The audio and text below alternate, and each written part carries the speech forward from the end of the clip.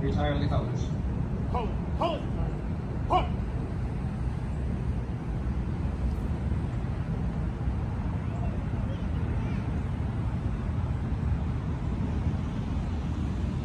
Ready?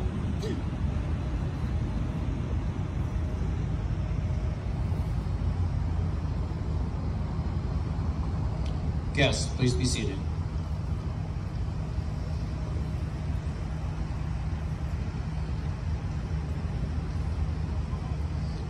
It is now my pleasure to introduce Mr. Jim Fury, who continues to serve as the National Commander of the Navy Seabee Veterans of America.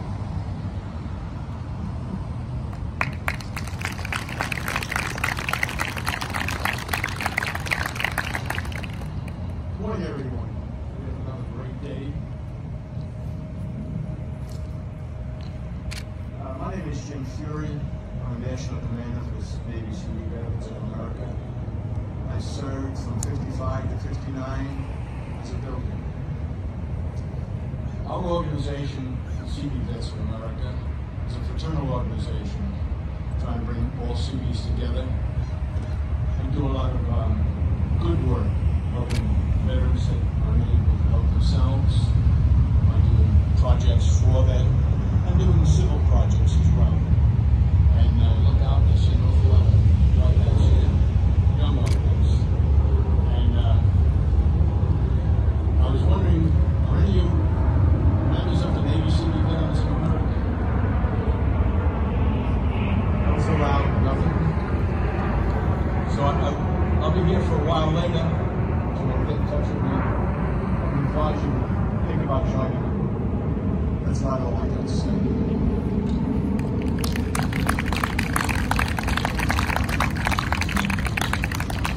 Thank you, Mr. Fury. It is now my pleasure to introduce Captain Kathy Donovan, retired. She currently serves as board member of both Civil Engineer Corps, Seabee's Historical Foundation, and the Seabee Memorial Scholarship Association, along with being a supportive member of the Navy Seabee Veterans. Thank you. So the two nonprofits that I'm representing today are part of the family of nonprofits with Jim and SBA. They represent the entire Seabee family. So for Veterans Day, for our active duty, welcome, and only less than 1% of our population is on active duty right now. So let's think about that. Only less than 1% is wearing the cloth right now. And of the total population, only 6% of Americans have ever been a veteran. Active Reserve, National Guard, so 6%. And today's Veterans Day, we have motorcycles down here, and it's going to get loud. But in addition to Veterans Day, there's a lot of folks behind those veterans. So there's a lot of families and spouses and kids. And so when Jim and I place the wreath, because there's the wreath on the far side is from the SBA, SHF, and SMSA, I would like Erica Coggins, who represents all those spouses, the wife of Chris Coggins. And then also we have Lee, Leslie, and Catherine down here, who are the children of BU2 Kulala. if they would help us place the wreath to represent that today is more than just veterans, it's about their families also. So thank you very much for coming, and I'm just really glad we had good weather.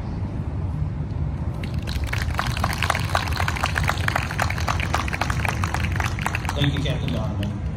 Ladies and gentlemen, it is my distinct pleasure and honor to introduce our guest speaker, who currently serves as the Commander of Naval Facility Engineering Command Atlantic, Rear Admiral Dean.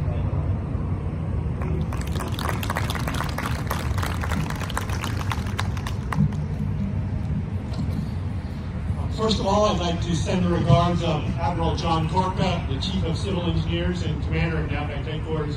He would have loved to have been here today.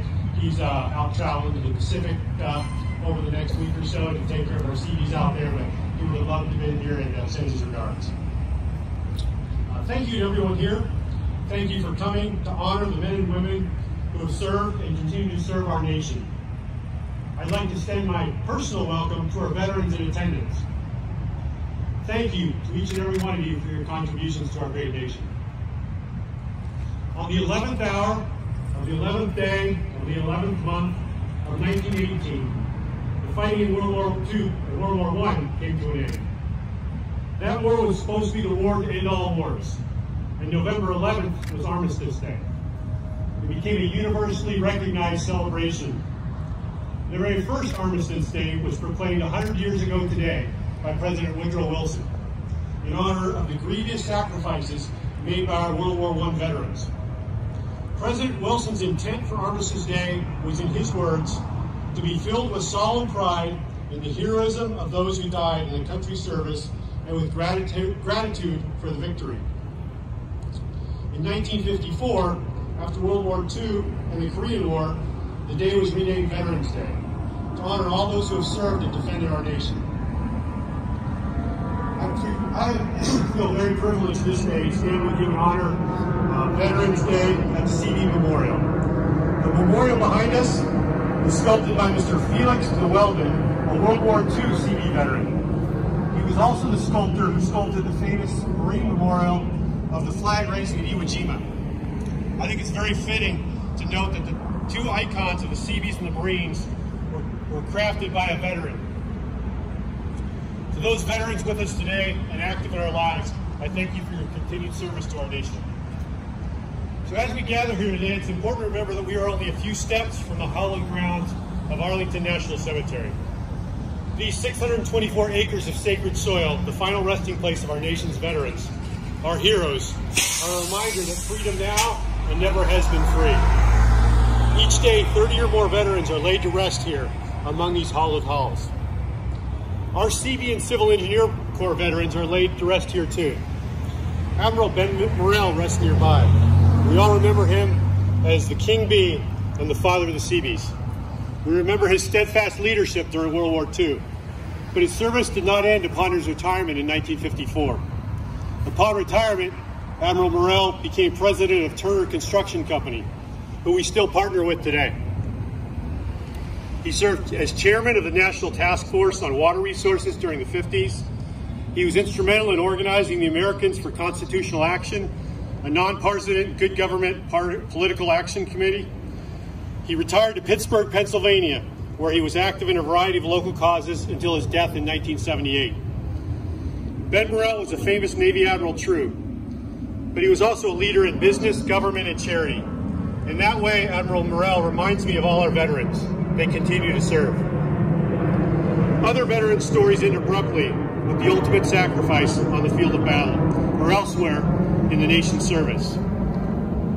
Construction mechanic 3rd Class Marvin Shields, steel worker 2nd Class Robert Steetham, posthumously advanced to Master Chief, Builder Chief Joel Baldwin, Lieutenant Junior Grade Francis Toner, and many more have given their all. Many of us have a name or two on our minds of a veteran who has paid the ultimate sacrifice for service to our nation. Pause with me for a moment of silence to remember them.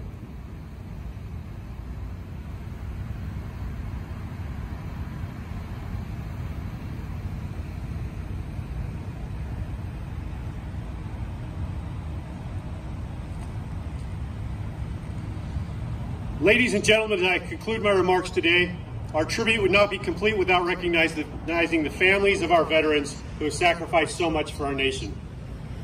Mothers and fathers, sisters and brothers, wives and husbands, daughters and sons, close friends and loved ones. Theirs has never been an easy burden.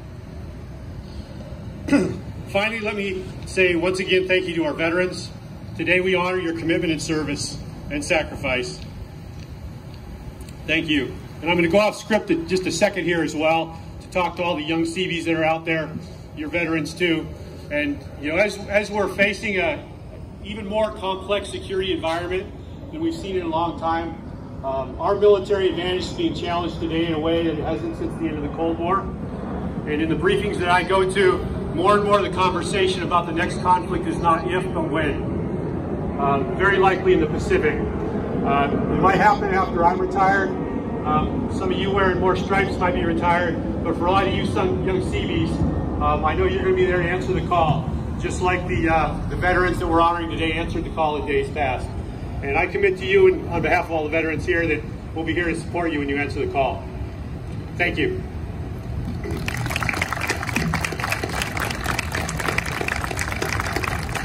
Thank you, sir. Will the official party and wreath presenters please post for the wreath laying?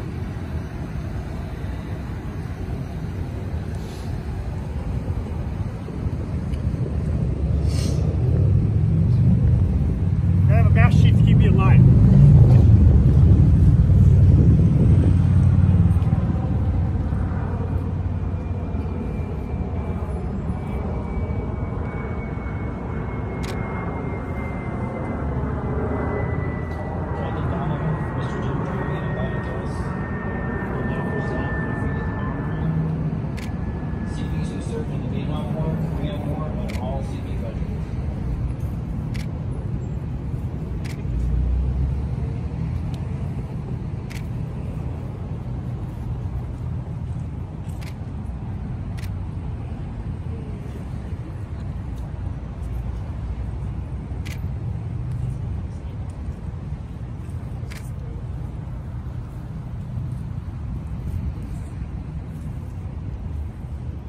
Rear Admiral Vanderling and Master Chief Oliver will now present a wreath honoring all Seabees who have made the ultimate sacrifice.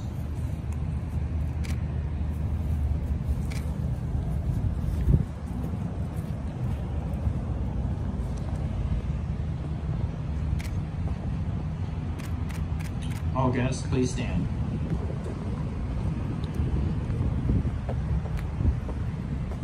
Bugler, sound taps.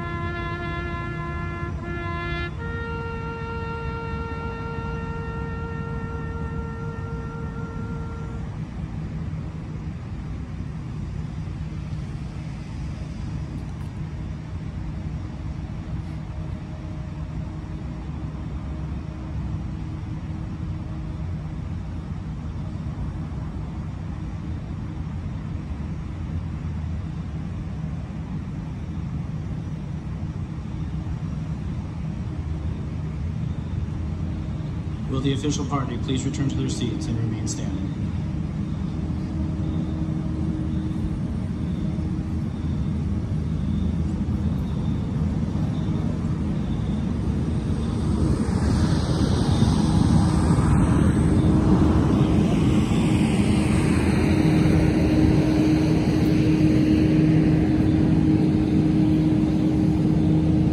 Commander Norton will now offer the benediction. Let us pray. you and keep you. May the Lord make his face to shine upon you and give you peace. May the Lord bless your going out and your coming in, and in all things keep you close and safe in his care. In your holy name we pray. Amen. Ladies and gentlemen, this concludes today's wreath laying ceremony. On behalf of the CD community, thank you for attending and have a wonderful Navy Day.